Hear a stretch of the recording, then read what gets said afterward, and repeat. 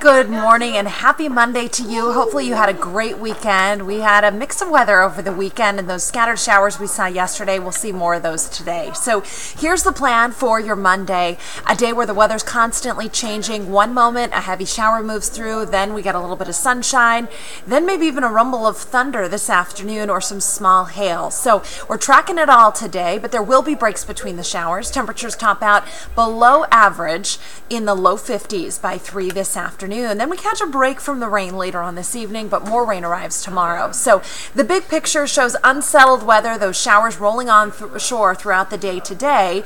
Later on tonight, you'll notice everything kind of calms down. So there's 11 midnight, early tomorrow morning, mainly dry. But by 11 o'clock on Tuesday, look at that rain pushing on shore. Several inches of snow in the Cascades the next few days with snow levels between 3,000 and 4,000 feet.